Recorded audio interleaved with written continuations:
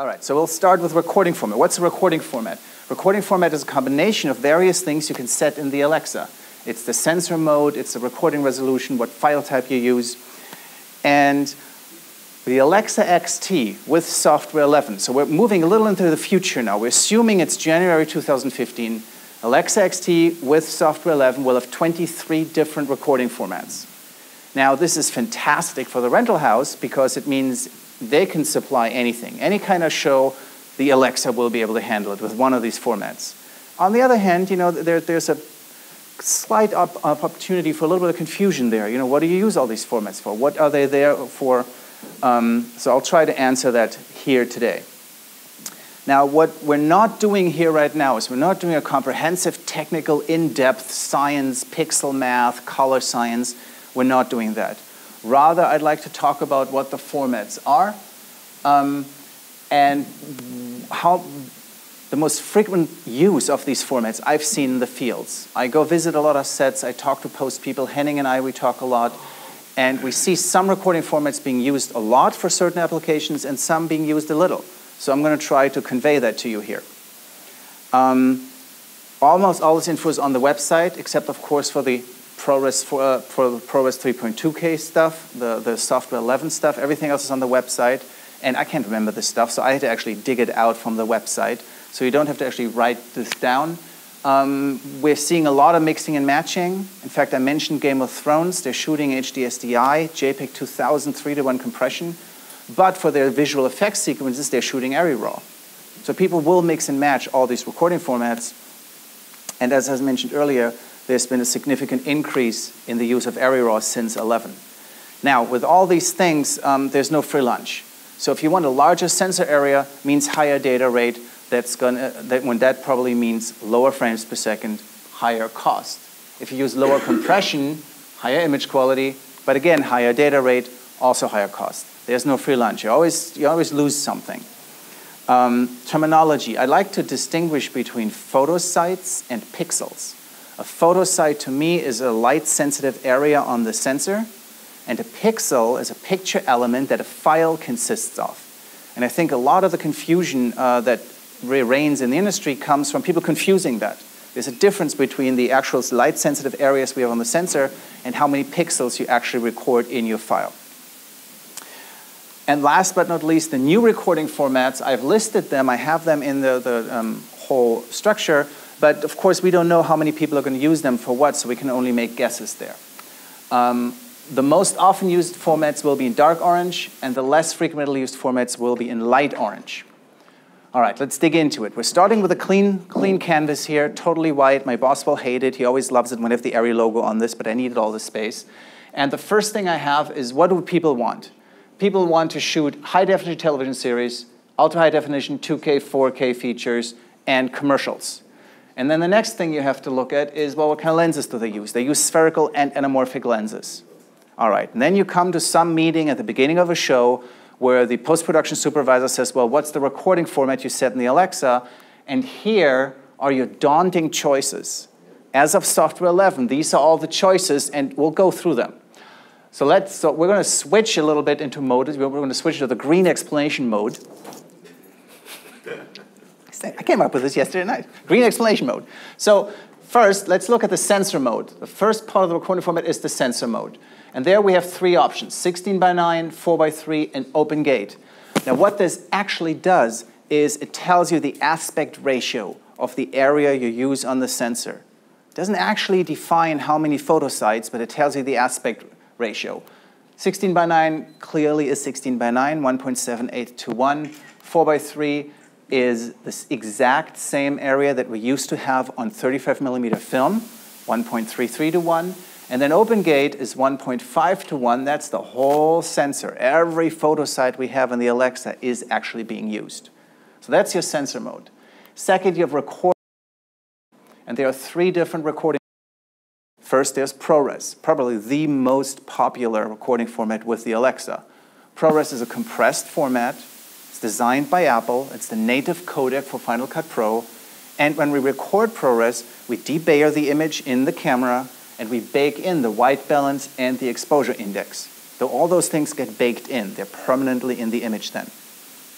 All right, second option we have is DNx HD. Again, it's a compressed format. It's the native format used for Avid Media Composer. And again, it's being debayered in camera. White balance, exposure index are baked in.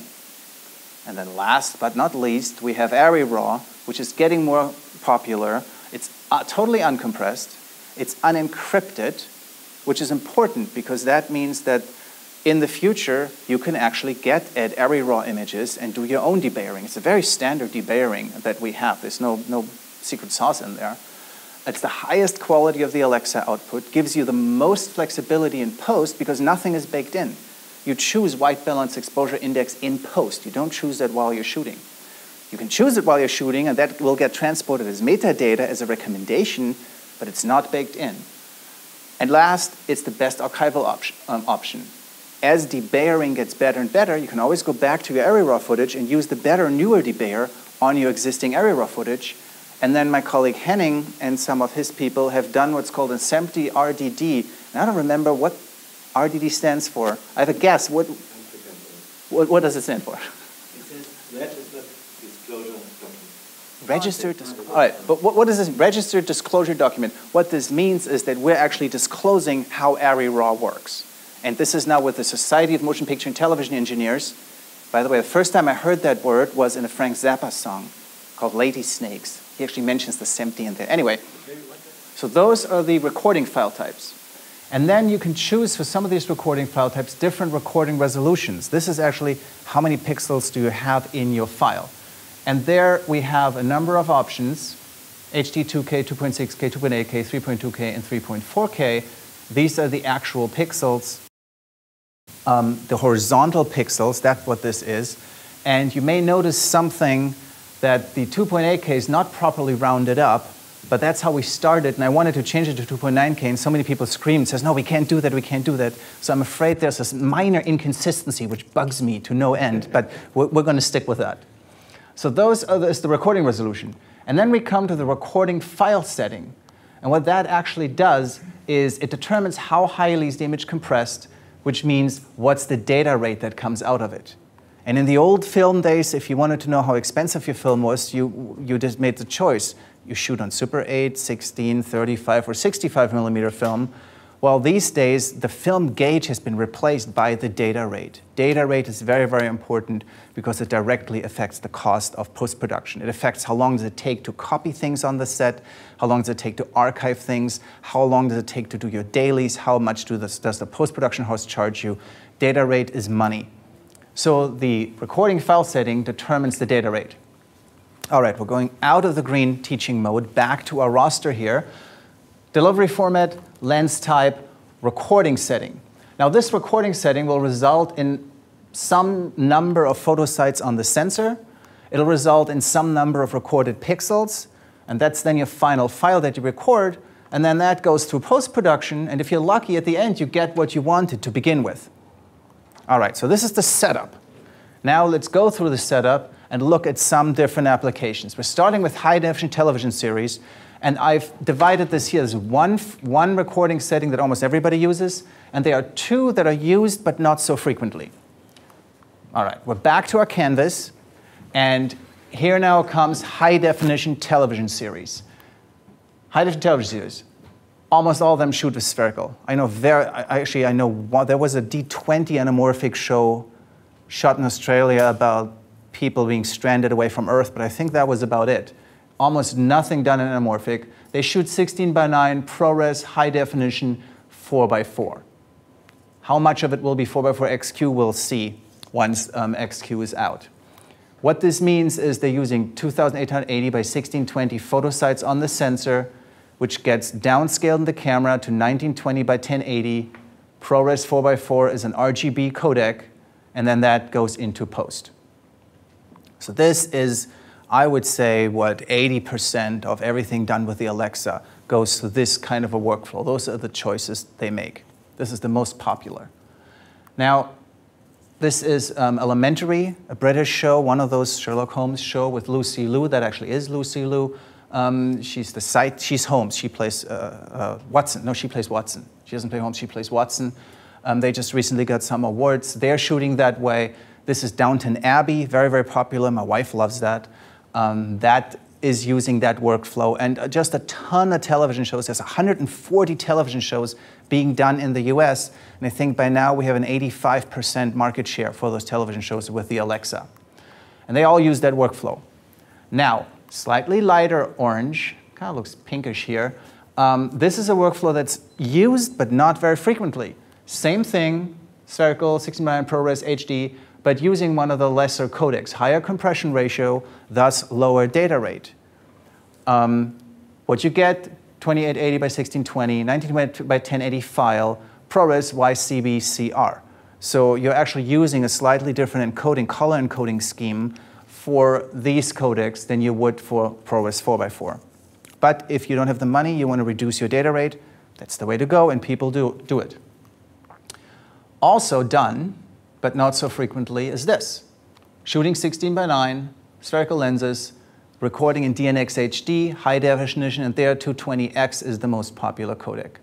This gets you 2880 by 1620 file, 1920 by 1080, DNx HD, YCBCR, goes into post-production. I was visiting a set here, this is a photo taken with my old iPhone, not so pretty photo, of an ABC family television show called The Fosters. It's one of those teeny shows that comes on Saturday morning in the US. And Disney has set up, they're actually doing 5 or 6 shows this way. They set up a workflow where they record the NXHD 220x, give it to the editors, they put a lookup table on top of it that the DIT built for them. They edit, they do a final color correction, and off they go. There's no online, there's no offline. It's a very simple, very streamlined workflow that allows them to pump a lot of material through for relatively low costs. So DNx HD is actually being used, but as I said, not as often as ProRes. Okay, now we're in speculation land because we haven't come out with ProRes 3.2K, but once we will, I think this is what's going to happen.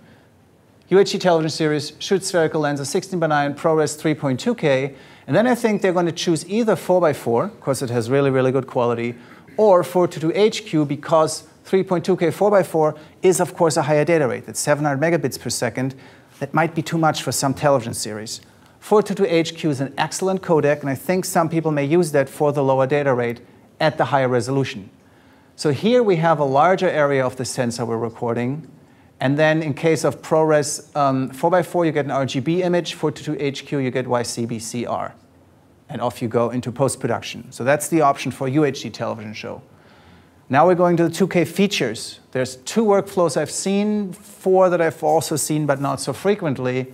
Starting with 2K feature, spherical lens, 16:9, Arri RAW, 2K, use everything.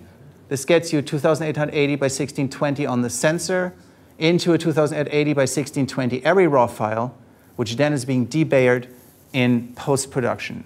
This is how most feature films are being shot right now, including Roger Deakins shot Skyfall that way. Roger Deakins, I believe, shot Unbroken, the new film with Angelina Jolie that way.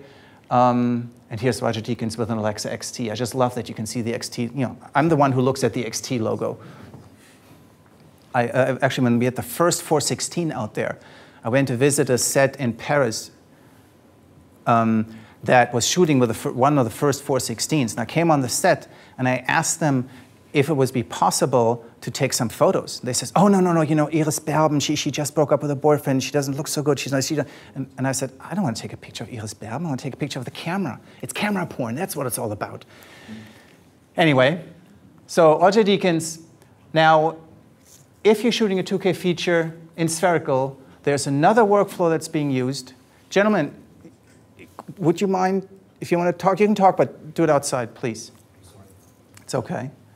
So there's another workflow that's being used for spherical lenses. Some people shoot 4x3, Arri RAW, 2.8K, full. This is what you get. Let's briefly go back. So this is Arri RAW 16:9. This is the area for Arri RAW 16:9. And then for 4x3, it doesn't get any wider, but it gets taller. Using the whole height of the sensor, you get the same Arri RAW out of it. And then I've drawn the 16:9 in here because people use it for spherical shows. So they're using 185 or 16:9, but they use the extra room to place markers, special effects markers. For some of the special effects movies, that's become a very, very popular way to go, to place the special effects markers here on the top. The other option that I've seen some movies do, I believe Drive was done that way, is people, for feature films, they shoot ProRes 2K 4x4, gets them this pixel count, gets them a ProRes RGB file into post, make your 2K feature. It's a way some people have gone, not that many, but it's also something we've seen. Or many European films. Many Europeans, true enough. Many European films go that way. Because the image quality is spectacular. It looks really, really good. And of course, it costs less than going Arri RAW.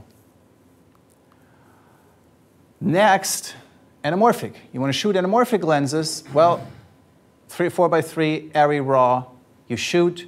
This is what you get, 2880 by 2160. And then this is what the file you record. Now I've drawn in the area of what you actually need for an anamorphic lens. Your final result is 2.39 to 1. Let's just round that up and say 2.4 to 1. That's your CinemaScope frame area. The anamorphic lens squeezes by a factor of 2. So what you end up with on the sensor is 1.2 to 1. The 1.2 to 1 is this little bit here.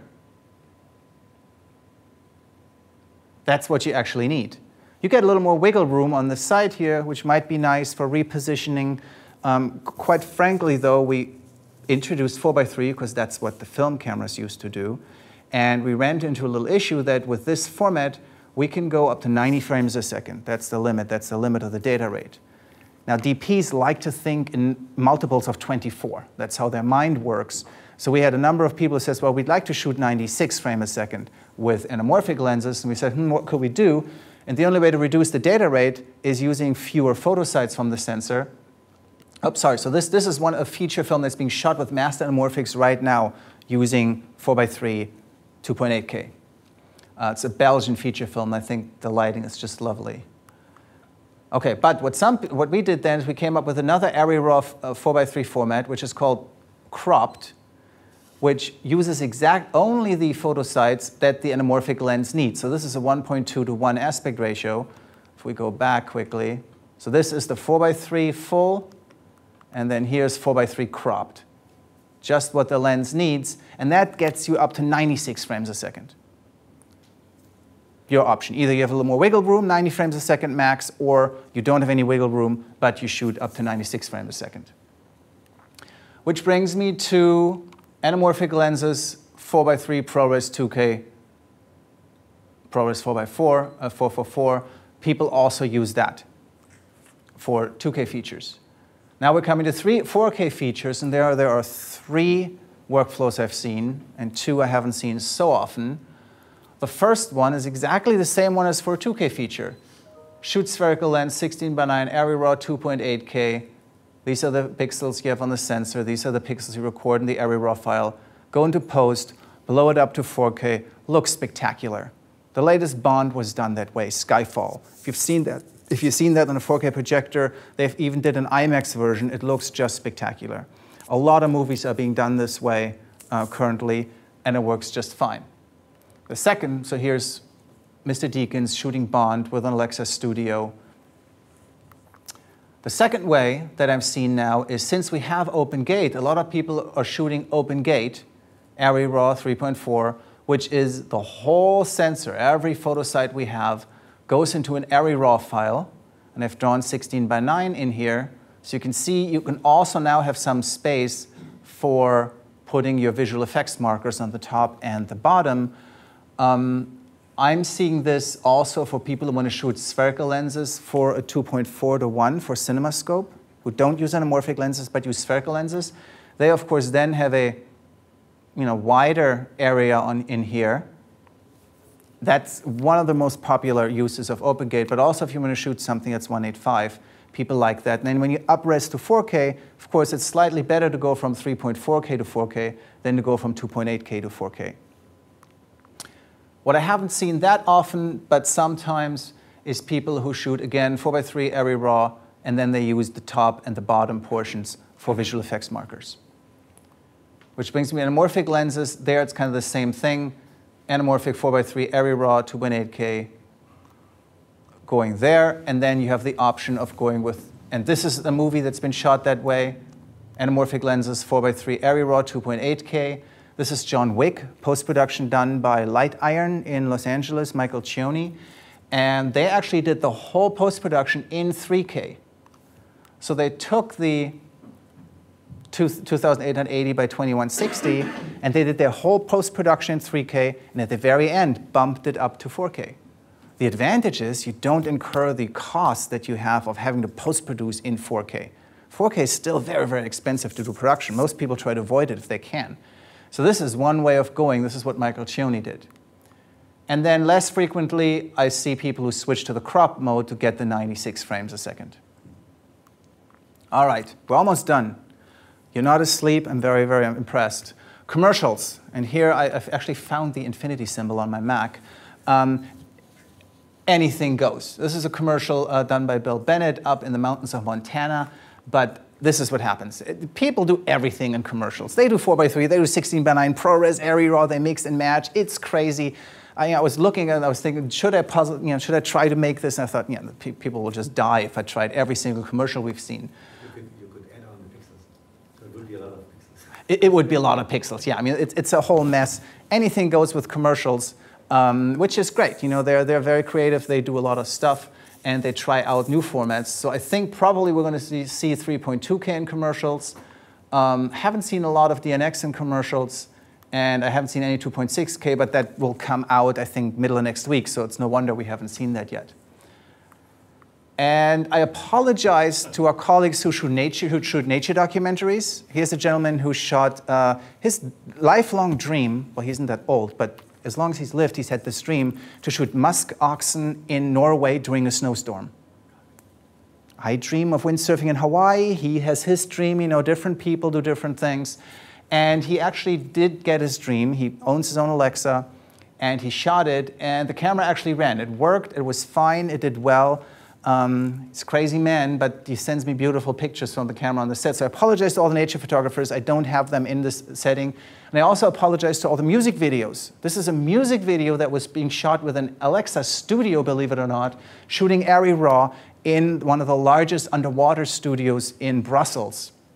So I apologize to the music video guys. I haven't listed them either because they also do all kinds of different things. I would have liked to show you the Arri RAW for all budgets showreel right now, but we're having technical difficulty. If you can come to the end tomorrow of my presentation, maybe then we can show you that. And that's it for my presentation. Any questions?